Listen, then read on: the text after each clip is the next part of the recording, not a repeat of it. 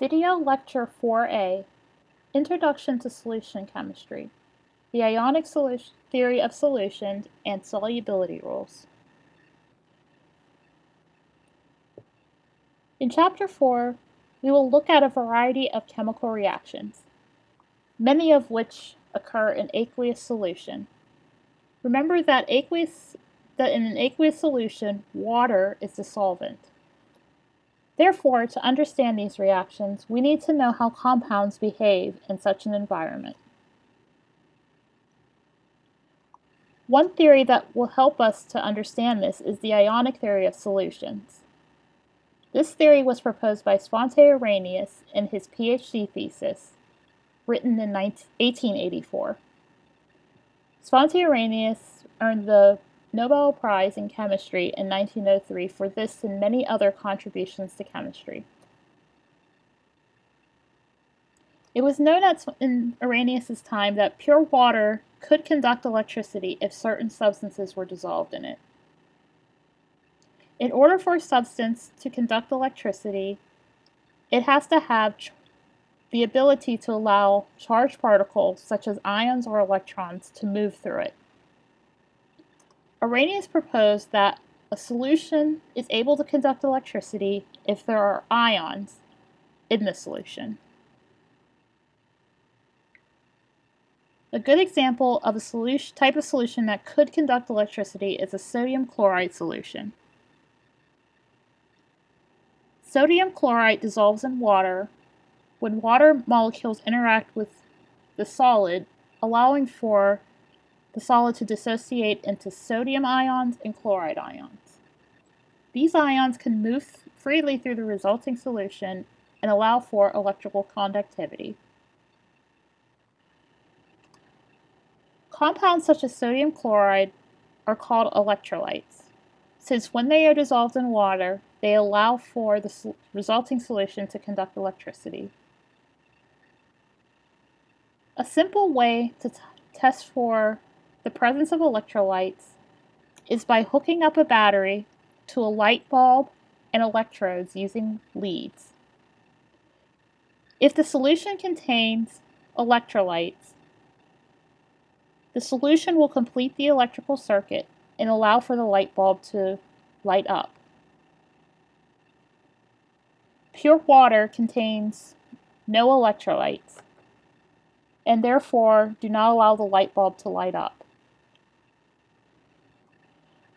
We can separate electrolytes into two categories. Strong electrolytes completely dissociate into ions when dissolved in water. Sodium chloride is a strong electrolyte. It completely dissociates into sodium ions and chloride ions when dissolved in water. Since there are a large number of ions in solution, the light bulb lights up very brightly when connected to a circuit.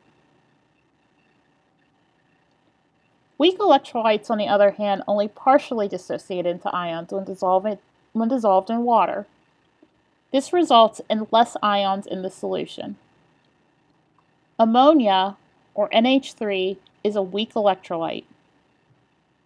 Therefore, when a solution containing ammonia is connected to our simple conductivity apparatus, the light bulb only lights up dimly.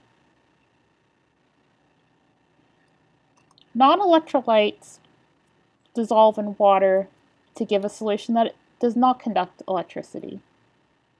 A good example of a non-electrolyte is sugar. We know that sugar dissolves in water. However, a sugar solution will not conduct electricity, giving a result very similar to the result for pure water on the top right-hand side of the screen.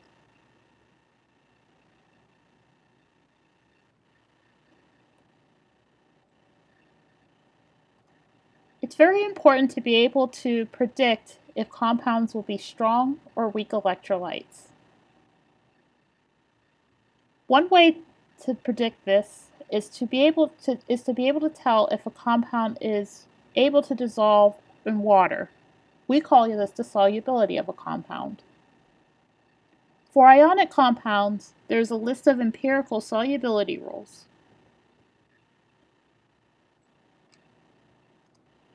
We can use these rules to predict if an ionic compound will be soluble in water.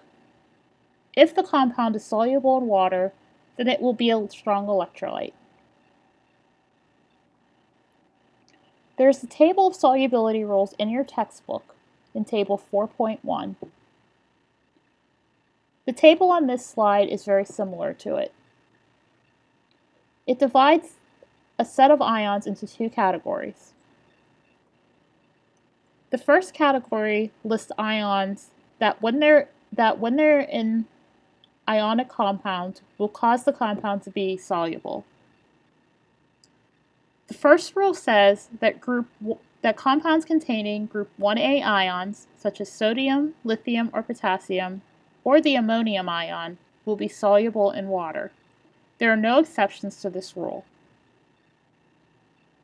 The second rule says that compounds containing the nitrate ion and the acetate ion will also be soluble in water. There are no exceptions to this rule either. Since these two rules have no exceptions, you're asked to memorize them. All other solubility rules after this point will be given to you on any exam or quiz. The third rule states that most compounds containing chlorides, bromides, or iodides will be soluble in water. The exceptions to this rule state that if that compound also contains either the silver, mercury, or lead ions, the compound will be insoluble in water. For example, silver chloride is insoluble in water. However, sodium chloride is soluble in water. The last ion is the sulfate ion. Most compounds containing the sulfate ion will be soluble in water. The exceptions are given on the right. Again, silver, mercury, and lead make an appearance, as well as strontium, barium, and calcium. An example of an application to this rule is that calcium sulfate is insoluble in water. However, sodium sulfate is soluble in water. The second category contains ions that will cause an ionic compound to be mostly insoluble. The first rule under this category is that most hydroxides are insoluble in water. Exceptions to this rule include compounds that also contain group 1A ions, ammonium ions, strontium ions, barium ions, or calcium ions. For example, calcium hydroxide is soluble in water. However, copper 2 hydroxide is predicted to be insoluble in water. The last rule states that carbonates, sulfides, and phosphates are insoluble in water, except when the compound also contains a group 1A ion and an ammonium ion, or an ammonium ion. For example, calcium carbonate is insoluble in water. However, sodium carbonate is soluble in water. We can use these solubility rules to predict whether or not an ionic compound is soluble in water. Once again, you are asked to memorize the first two solubility rules, that all group 1A ions, ammonium ions, nitrate ions, or acetate ions in ionic compounds will cause that compound to be soluble in water. To summarize, there are compounds called electrolytes that, when dissolved in water, produce freely moving ions. We can use electrical conductivity to experimentally determine if a compound will be a strong, weak, or non-electrolyte.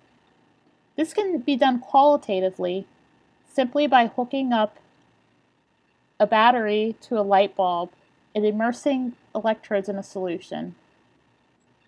You will do a quantitative experiment later on in the course, where you can actually measure the conductance of a solution numerically. We can predict whether or not an ionic compound is a strong electrolyte using the solubility rules. If the solubility rules predict that a compound is soluble in water, it is likely to be a strong electrolyte.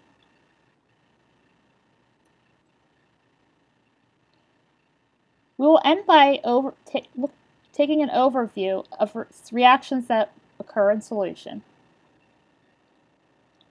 In general, reactions that occur in solution fall under two categories. The first category are acid-base reactions. Acid-base reactions involve changes in how electrons are shared between atoms. There are many types of acid-base reactions. Some that we will look at in this chapter are precipitation reactions, Arrhenius, and Bronsted-Lowry reactions. These are all special classes of acid-base reactions.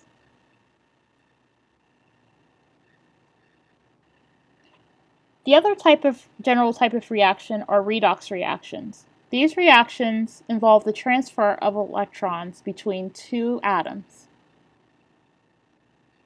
Redox reactions are also referred to as oxidation-reduction reactions.